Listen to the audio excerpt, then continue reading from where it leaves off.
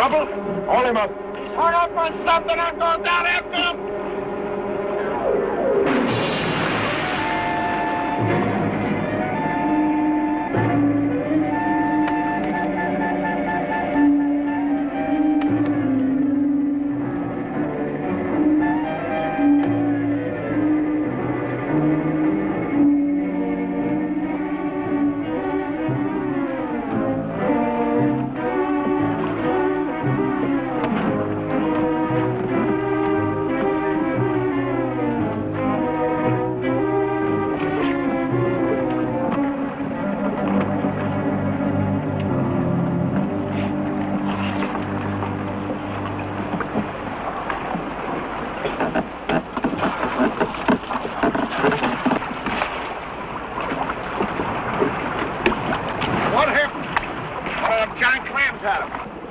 I better put a tourniquet on him, Elihu. Is that bad, Jackie? Only Billy here, Captain. Good thing Devil Clam don't get Jackie on bone head. Pretty clumsy, for sure. Pretty deep cut. We better get him ashore fast. You're a mighty lucky young fella, Jackie. Once the tridacna clamps down, that's usually the end. How come you didn't see him? Oh, Jackie in too much hurry. No worry about Devil Clam. Worry like anything about Octopus. You mean you actually seen old Evil Eye down there? Oh, you betcha. Jackie look for treasure chest. Find one. Him empty. See another far inside. Start for him, then see Evil Eye. According to the book, that chloride I dumped into the wreck should have killed the octopus. Guess that devil hasn't read enough scientific books to know that he can't stand chloride. Someday Jackie give Evil Eye fellow belly full of knife. Then we cow him for sure. You asked me, the one we ought to cow is the king of this benighted island. He knew that thing was down there in the wreck, but he didn't say a word. King Leguin is a very busy man with all those wives of his. I guess he just forgot to tell us. King Linicona, King Lincoln, ha! Fat lot of slave freeing he's done. Why, he's got more slaves at his feet of the feminine gender than Boston's got beaten. Now, all up, Mr. Snow. You've been a perfect misery ever since we started this venture. Well, I don't trust him, David, and that's a fact. You're buying the salvage rights to a sunken schooner supposed to be carrying a treasure in gold. Well, that's bad enough. What's the matter, Mr. Snow? Don't you want to get rich? We're traders, not treasure hunters. Better stick to trading. If we haul this gold out, we'll make more money than we would do in 10 years of regular trading. If there's any gold to haul out. Well, we know the gold was aboard the ship when it sank. How do we know honest Abe Linicona hasn't beaten us to it? How do we know that? We don't. I trust you to think about it. Well, if the king's got all that gold, maybe I can collect some of my winnings from last night. Winnings? How come you got winnings? You were watch aboard last night. What can I help it if he swam out with his own deck of cards? And don't you get in any trouble with your gambling. With Jackie laid up, we're a man short as it is. Seriously, David, I think King Lenicona's up to something. Well, seriously, Elihu, I think you're right for once. I'm going up to the palace and find out what it is.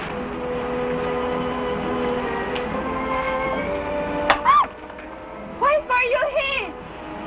Spooks. Manahoonies don't come out in the daytime. I must be daydreaming. Only fellow get hole in here. Ah, caught you, didn't I? What are you spying on me for? King's orders, huh? Only fellow, it's not so. I saw you come with big clam. Think maybe you want cook. I cook. Oh, you cook too, huh? Then what were you hiding in the bushes for? Me hear you come along run like big bull. Me run and hide. Well, you don't have to run and hide from me, honey.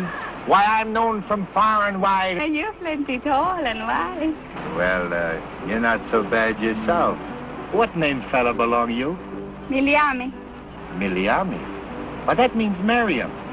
Now, don't tell me you were bought and taught by the missionaries. Miliami knows things missionaries forget. Oh? Oh, why going on? What's my name? Why, Captain Grief. Captain David Grief. And that's my schooner out there, the Rattler. Would you like to come aboard and... Oh, Kiki. Miliame no need missionary tell her you plenty what saw, Captain Grease. Oh, not such a bad fella. Once you get to know me. Maybe you like come alongside Miliame house? See Tabacla's pictures? Would I?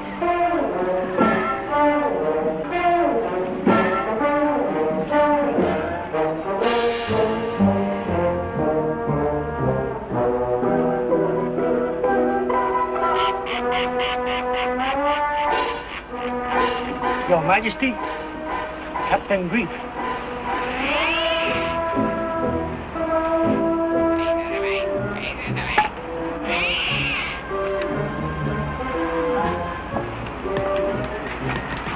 Were you any other merchant trader, Captain Grease, I should probably try my bad bitsy mare on you and offer you some trite words of welcome. But alas, you know me. I know you well enough not to play rugby football with you again.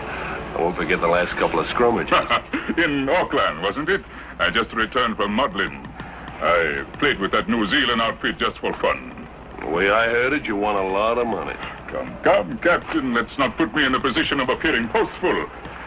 Besides, it's not really betting if one wagers on oneself, is it?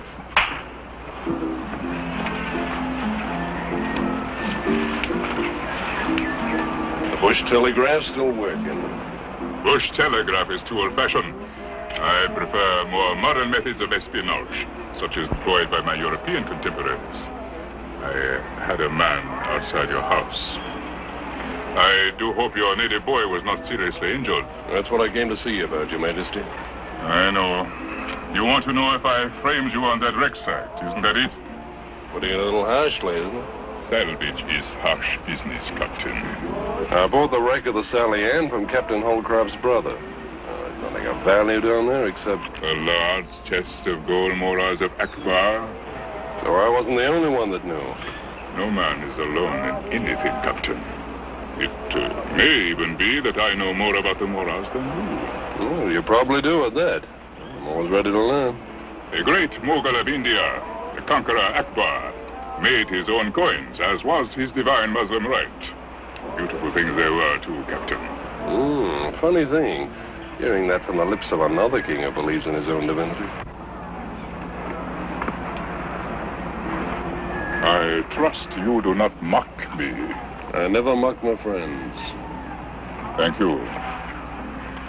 There are a set of portrait morals showing the Mughal bearing a cup of wine.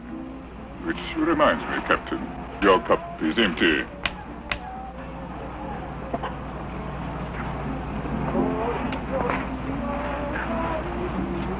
The most beautiful of these are the ones Akbar permitted his favorite wife, Nur Jahan, to strike in her own name.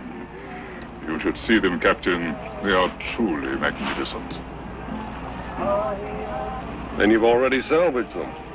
But of course. There's no further need for me to stay on the island. I didn't say I had them all, Captain. If you think I'm going to risk my men's lives so you can add a few more coins to your collection, you're going to be sadly disappointed. You are so hasty, my dear fellow.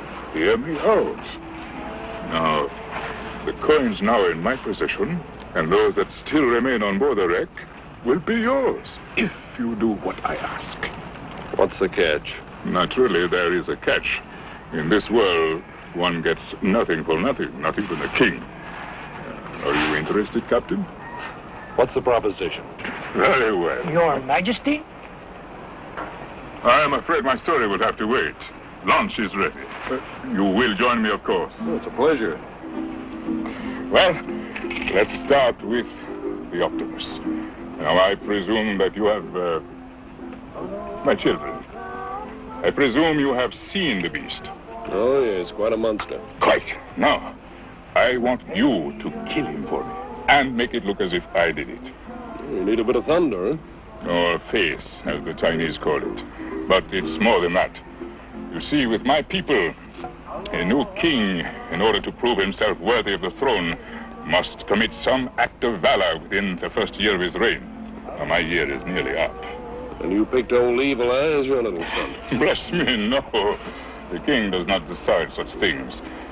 The High Priest does. And they gave you the octopus to be served up on a platter. Yes. And it is up to me to bring his eye and place it on the altar. Now, Grief, you know me. I am no coward. I will take on any man in the world in mortal combat and give him choice of weapons. But to face this monster, this slimy creature, thought of it fair makes me ill.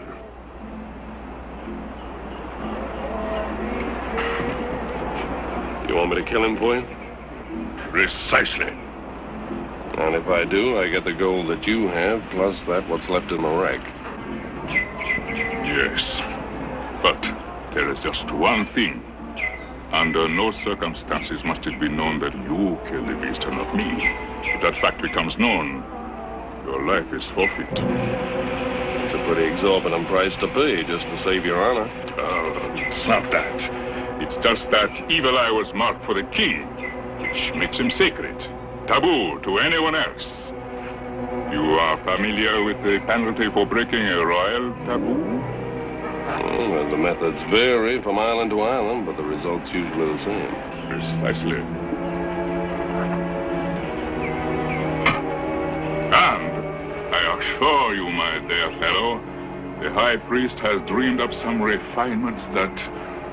Oh, well, there is no need to go into that.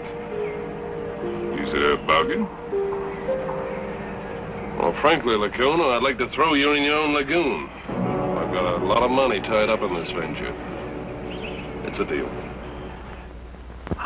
Holy hickey, Mr. Snow. Captain Grief mad for sure you take chance with Evil Eye. Somebody's got to get rid of that beast before we can get into the Sally Ann. Might as well be me. Why not wait until Jackie's leg more better? 2 men kill octopus much better than 1. You scrape that leg of yours on coral and it won't heal for 6 months. You wait for Boley, please. You think I'm too old to be diving after an octopus, don't you? Aye. Well, let me tell you something. A man's only as old as he feels, and right now I feel like a young bucko mate. That's not true. You want to kill octopus before you kill Captain Grief. Well, he'd do the same for me, wouldn't he? To say for all of us, but you not go. We need you, Mr. Snow. Oh, do you now? It's mighty nice of you to say that, Jackie, but I'm not ready for the old sailor's home yet. I'll bring you back the eye itself.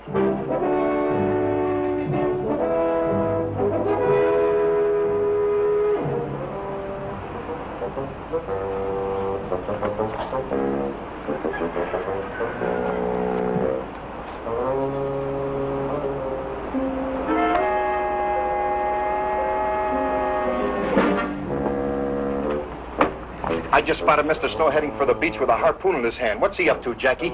He said go kill old Evil Eye. What's the matter with that first mate? He's too old for that foolishness.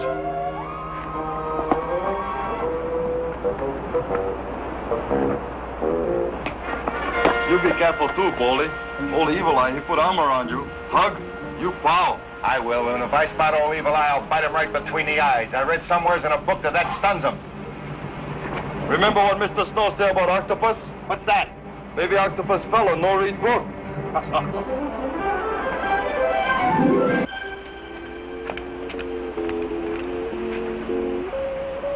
Your Majesty. You have notified the outlying islands that tomorrow I kill the evil one. Yes, Your Majesty. But is not octopus I come to talk about. Is my daughter, Miliami. Ah, yes, Miliami. I have been intending to talk to you about her. She is a very beautiful child. Oh, she no child anymore. She grow up now to be marry up. Precisely. And is she willing to marry? Oh, she want to marry. Good. Then all that's left for us is to decide upon a dowry and name the date, huh? Oh, you not understand. Miliami, she want to marry up, but not with you. What? Your daughter would refuse me? Unthinkable. Oh, maybe so, but she like another fella. Captain Grief. Captain Grief? That meddlesome blighter? Oh, he very nice fella. He's big, and he's rich, and he's tall. He'll be 1 head shorter when I get finished with him. Start!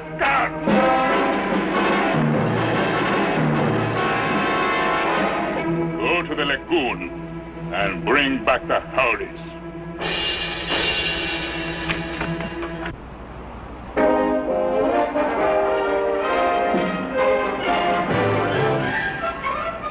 How's the leg?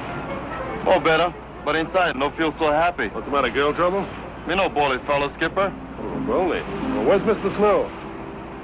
Make big secret, but Jackie no can keep. Both fellows go for kill old evil eye. Take spears.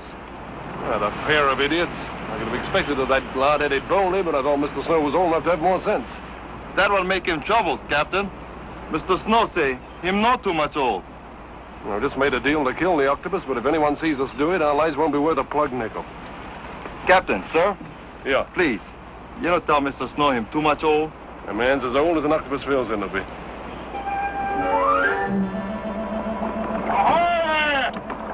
Oh, here comes the captain. Yeah. Better batten down for a blow. I can read the storm warnings from here. Ahoy, Captain. Come out to join in the fun? Who told you two charterheads to come out here? It's all my fault, David. It was my idea. Old Evil Eye's taboo, and no one can kill him but the king. I thought the king wanted us to do it. Yeah, he does, but he doesn't want anyone to know about it. Now, let's get out of here before someone sees us. Yeah. Uh-oh. It's too late now. Look.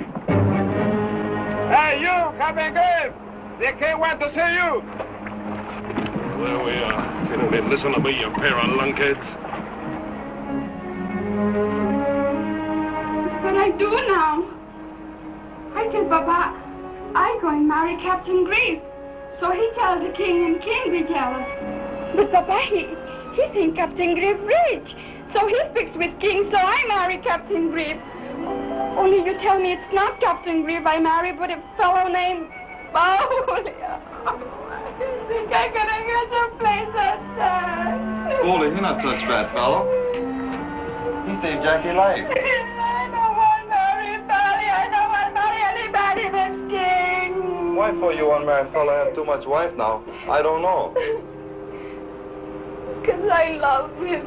Why ain't it? Boley. All right. We fix. We see real Captain Grief. He can fix. He can fix anything, you bet. Come.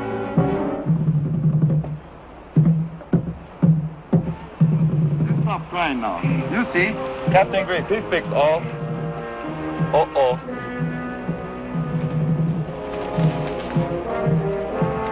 What means uh-oh?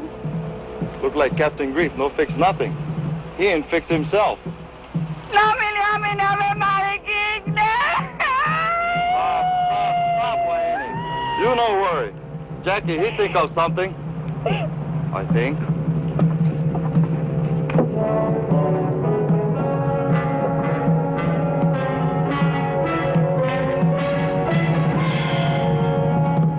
I thought you were a man of honor, sir.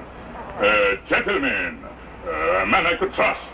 Look, what's this all about? I was only carrying out my part of the deal. We're out to get the Octopus for you. I am not talking about Octopus. No ships at sea, no sealing wax. All cabbages are kings. Look, what's wrong?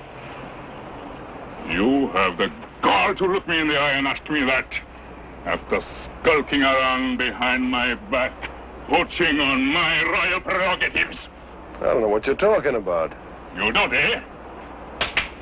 Okay. Is that man your daughter wants to marry here? Miliami, she tell me his name. Speak it. Captain Grief. Why, David, you never told me. If this is someone's idea of a joke... Can I be excused, please? Uh-oh. So, you deny knowing Miliami, Treasurer Popoki's daughter? I've got an awful bellyache. Please, sir, Mr. King, can I go to jail, please? Do you know Miliami, Mr. Popoki's daughter? Well, Well, in a manner of speaking, but not very well. We just talked a minute or two, and then we... And you told some poor innocent child that you were Captain Grief? I hardly think poor innocent child fits our Miliani. You know, this island would be a lot more peaceful if your daughter were not allowed to run around loose.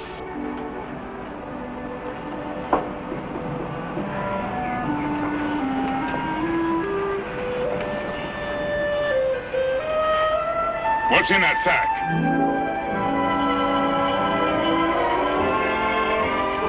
A present for you, my king.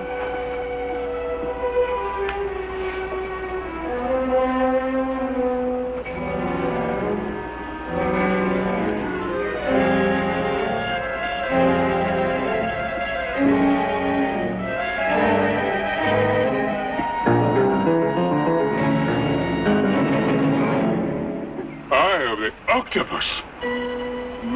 No. I'm destroyed. But, my king.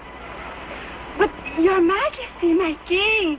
I do this for you because I love you, and I don't want to see you hated by all evil eye. Oh, no, it is no good that way. I had to do it. Now I lose everything, my throne, everything. And you will lose your pretty little head for breaking the royal taboo. Oh.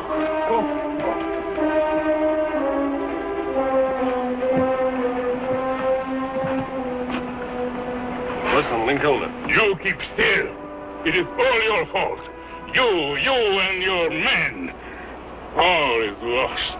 My throne, and my pretty little Miliami. Now listen to me. You haven't lost a thing. The business with Miliami here can be an answer to your problem. How so? Tell me, how so? You remember the gold coins of Akbar? The deal is off, Captain Brief. You will not get your hands on one coin. You have failed me. You remember the Mogul allowed his wife to strike a coin in her own name? Stop right there. Let me say it. I'm the king. I must say it. What a king can do, a king's wife can also do. Oh, what else is she but an extension of the king? Of course. My Miliami had every right to get the eye of the octopus in my name. There is only one thing wrong, my king. I am not your wife. A mere technicality. Summon the high priest at once.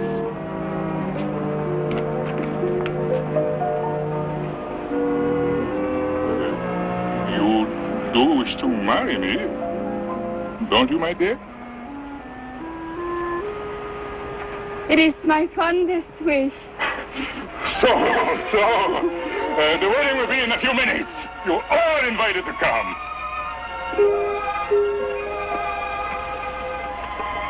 Oh, those gold pieces that you got out of the wreck. I can't talk business with you now. I'm getting married in a few minutes. Speak with me after my honeymoon.